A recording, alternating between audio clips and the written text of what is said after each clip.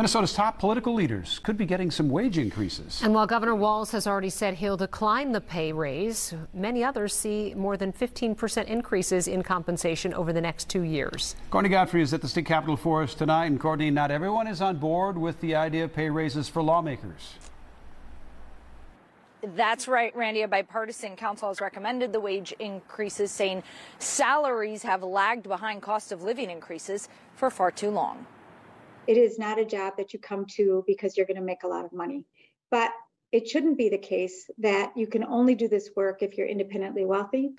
Pay bumps are likely on the way for Minnesota's top political leaders, with the Bipartisan Compensation Council recommending Governor Walz, along with some of the state's top public office holders, receive a 16.5% wage increase over the next 2 years. I believe, and my colleagues believe, that we should compensate people for the hard work that they're doing. In a letter sent to legislative leaders last week, the council said the raise is long overdue, as the governor and other constitutional officers have only had a salary increase once in the last 20 years.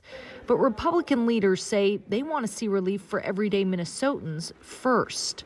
Give us some relief back to the taxpayers, and after that, let's talk about what we can do with the rest. A spokesperson for the governor says he will be declining the raise, saying in a statement, because the governor appoints members of the council and would sign the bill, he would not take this salary increase.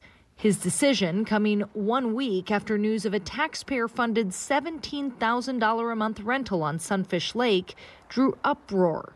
The governor and his family having to relocate due to a massive renovation project on the governor's mansion in St. Paul. Is they're on a spending spree. It's one-party control. But many say if wages don't increase, no one will want the job. We want bright, committed Minnesotans to fill these spaces.